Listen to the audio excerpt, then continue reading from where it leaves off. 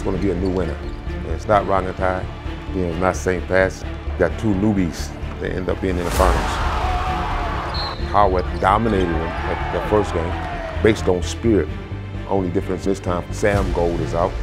So the twin towers are not there. That leaves a bit of extra pressure on Ben to kind of hold up the weight versus Tawa.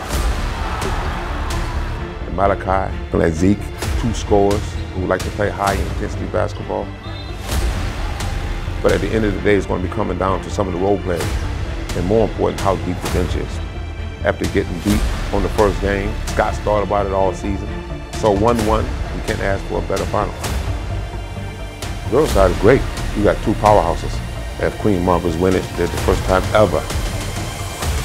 Whereas Hutt Valley is the veteran squad in terms of win-losses, in terms of same coach, same system. Jordan's been playing great. Over to Queen Margaret, you got Paris.